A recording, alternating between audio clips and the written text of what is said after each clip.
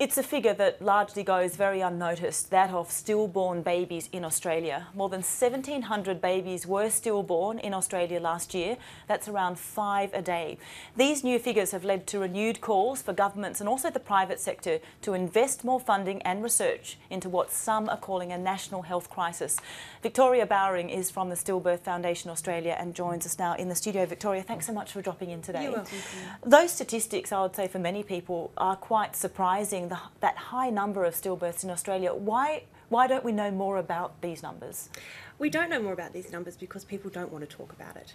It's very much still a taboo topic here in Australia and around the world, but the numbers are frightening, and the statistic that the ABS have released yesterday or the day before indicates that it's the largest cause of death in children under 12 months of age. You know, it's a national health crisis. Why is a topic taboo? When we think of the word taboo, we often think of words like shame with that. Why is stillbirth in that taboo category? I believe it's mainly because there is an element of the unknown around stillbirth. Right. 65% of stillbirths currently have no known cause, and that creates a situation where not knowing what to do, how to treat the problem, can cause people to just not want to know about it, not talk about it. The people who actually go through the stillbirth themselves just don't, because they don't know, they don't want to express what's happening. Actually, the people who go through the stillbirth are the ones that are prepared to talk about their experience. The first thing that they do is come to us and say, how can I stop this from happening to another family? They're very willing to share their experience. It's the general public, those that haven't been touched by it or don't know about the stillbirth statistics, that find it quite confronting. Just looking through a spreadsheet that we've received today around these statistics, the cause of stillbirths, you're saying that 65% we don't really know necessarily what happens, but of those that we do, congenital abnormality, for example, maternal conditions, there's so many different ways in which a stillbirth can come about. That's right. And some statistics also saying that up to a third of these are preventable. Yes, we know that there's up to a third that are preventable. They're preventable by quite simplistic measures. Sleeping on the left side for the mum is something that can reduce the risk of stillbirth. Baby's movements are particularly important when it comes to the health of the baby.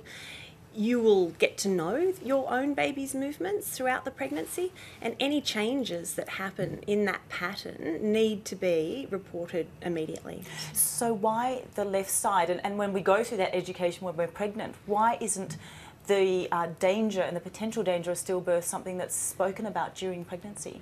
I think it's a lack of education, quite frankly. We're currently, seeking governments to engage with the Stillbirth Foundation to provide the funding for us to be able to roll out those education programs. And it's not just about educating the parents, it's also about educating the health professionals, hospital systems, what to look for, when to address an issue, and to take women seriously if they have a concern. We've seen that education do wonders for SIDS, for example, sudden infant death syndrome. So many new mothers know exactly kind of what to look out for, not having too many blankets in the cot. That's such a fearful space, but we don't see that fear necessarily in the stillbirth area. We don't. People assume that when your baby's in utero, it's perfectly safe, healthy, happy, you're looking after it and nurturing it. And the sad reality is, as we know, 1,718 times last year, that wasn't the case. I do believe we can do the same thing for stillbirth that has been done for SIDS through that education campaign. Victoria Bowring, General Manager of the Stillbirth Foundation, thanks so much for dropping in on your Friday afternoon. I so appreciate it. Thank you. See you soon.